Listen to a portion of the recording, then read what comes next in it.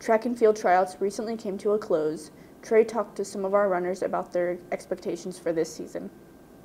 Oh yeah, that's easy. Yeah. She just did that, bro. This year we have a lot of potential for state. We had a lot of good freshmen and sophomores coming in. Our seniors are working hard. They're trying to make position for state and regions before they leave school.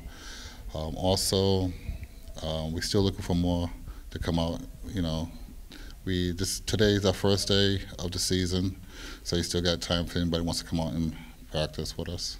I think we're going to do good this year. Our coach is making us do really good exercises to get us ready for districts and regionals.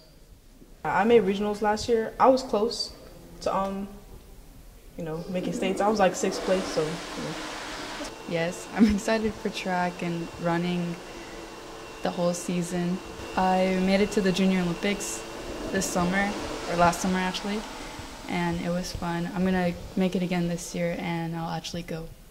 I'm Trey Rickett of BBN News.